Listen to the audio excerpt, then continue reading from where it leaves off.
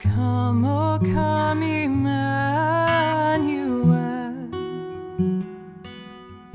and ransom captive Israel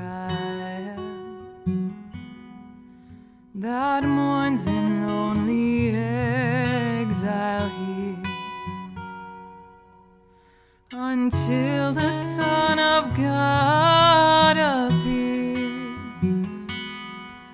Rejoice, rejoice, Emmanuel shall come to thee, O Israel.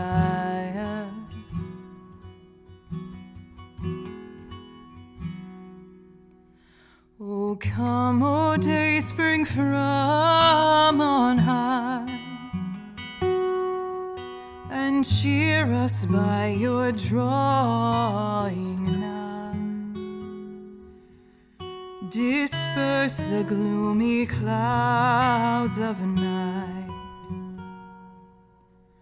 and death's dark shadow put to flight.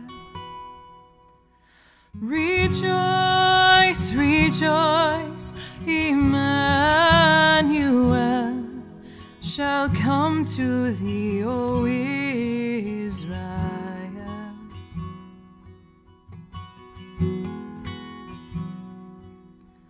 O come, desire of nations bind in one the hearts of humankind. O bid our sad division cease, and be for us our King of peace. Rejoice, rejoice, Emmanuel shall come to thee, O Israel. Rejoice, rejoice, Emmanuel shall come to thee, O Israel. Shall come to thee, O Israel.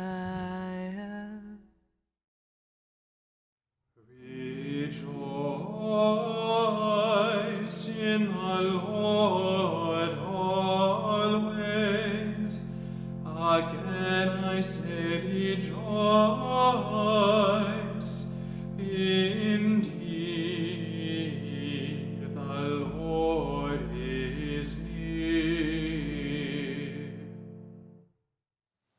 In the name of the Father, and of the Son, and of the Holy Spirit. Amen.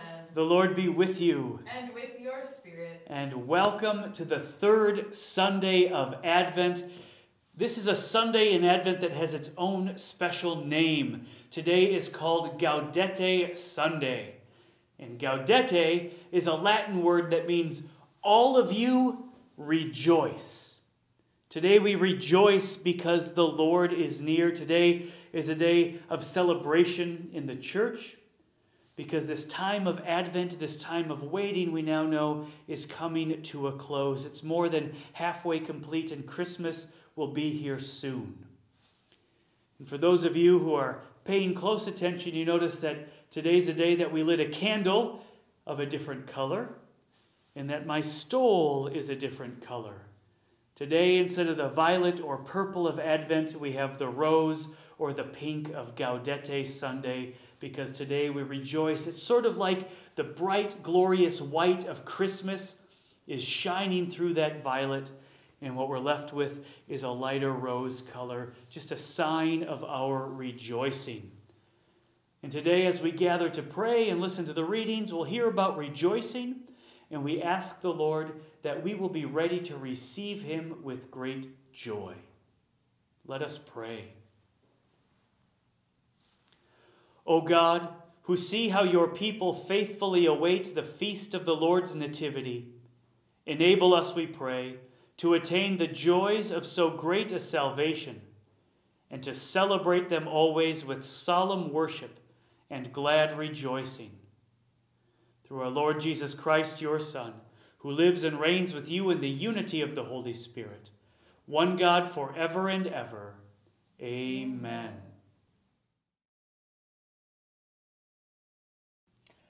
A reading from the book of the prophet Isaiah. The Spirit of the Lord God is upon me, because the Lord has anointed me. He has sent me to bring glad tidings to the poor, to heal the brokenhearted, to proclaim liberty to the captives and release to the prisoners, to announce a year of favor from the Lord and a day of vindication by our God. I rejoice heartily in the Lord. In my God is the joy of my soul. For he has clothed me with a robe of salvation and wrapped me in a mantle of justice. Like a bridegroom adorned with a diadem, like a bride bedecked with her jewels. As the earth brings forth its plants, and a garden makes its growth spring up, so will the Lord God make justice and praise spring up before all the nations. The word of the Lord. Thanks be to God. My soul rejoices in my God. My soul rejoices in my God. My soul proclaims the greatness of the Lord. My spirit rejoices in God my Savior, for he has looked upon his lowly servant. From this day all generations will call me blessed. My soul rejoices in my God. The Almighty has done great things for me, and holy is his name. He has mercy on those who fear him in every generation. My soul rejoices in my God. He has filled the hungry with good things, and the rich he has sent away empty. He has come to the help of his servant Israel, for he has remembered his promise of mercy. My soul rejoices in my God. Alleluia, alleluia, alleluia. Alleluia, alleluia, alleluia. The Spirit of the Lord is upon me, because he has anointed me to bring glad tidings to the poor.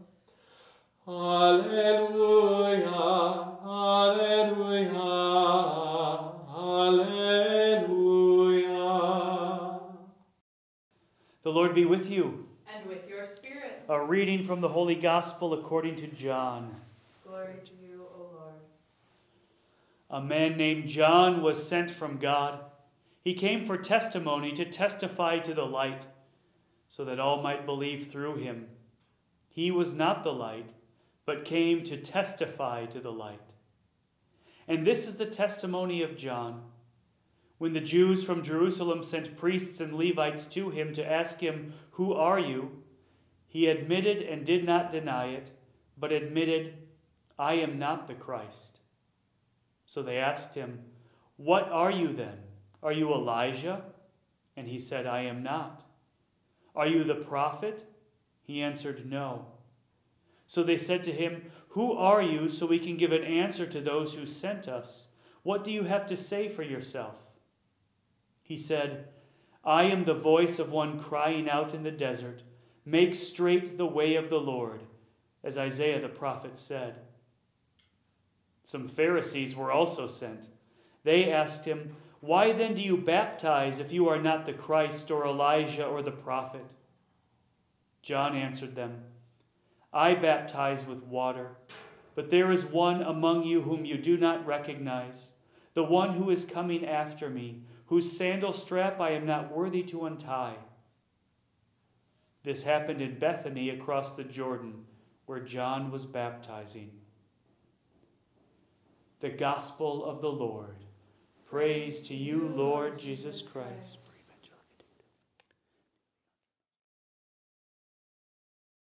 Well, hey there, buckaroos. I thought for the homily today we would come over to the main church so you could see the Advent wreath here, which you may be missing while you're at home, and just so you could see your parish again, because maybe it's been a while since you've been in the building.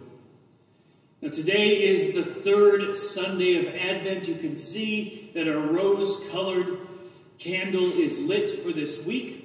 This is a week in which we rejoice, and this is a week in our readings that we hear from some prophets.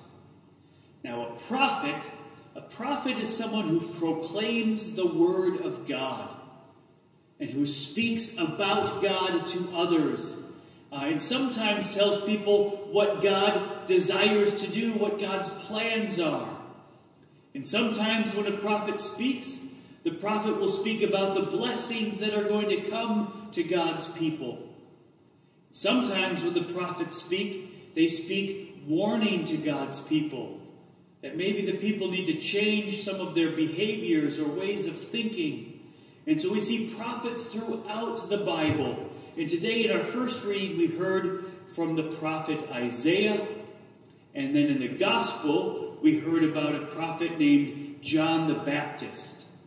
And Isaiah, he lived a long time before Jesus. And many of the words that he spoke were about Jesus who was to come. John the Baptist, he lived very close to the time of Jesus. And in fact, they lived at the same time. And he would tell people that Jesus was coming. And today and last week during this Advent season, we hear that John the Baptist wants us to prepare our hearts to receive Jesus. But Isaiah and John the Baptist, they are prophets because they proclaim the word of God. They speak about God to others and about God's plans and God's desires and God's expectations. Now, here's something that I think is very interesting. And it's something that a lot of us Christians, a lot of us Catholics, we might not think about as much as we should. But it's something very important, and it's this. We are called to be prophets. And in fact, when we were baptized to become prophets. When we were baptized, we were made, along with Jesus, priests and prophets and kings. And so we are prophets. And that means that it's not just me who should be proclaiming God's word and talking about God to others, but it's you also. That you are called to be a prophet, to talk about Jesus with others, and to proclaim the good news of Jesus to others, and to speak about God's plan with others, his plan that we would love one another and be good to one another, and to call people on to excellence and holiness of life, to remind people that we are made to enjoy God's life with him forever in heaven. This is good news. This is the news that people need to hear. And so on this third Sunday of Advent, as we rejoice, we also recognize with great joy that we are prophets. And we can ask God for the grace we need to proclaim his word, whether in season or out, whether it's popular or not. We pray today that we can be good prophets of the Lord.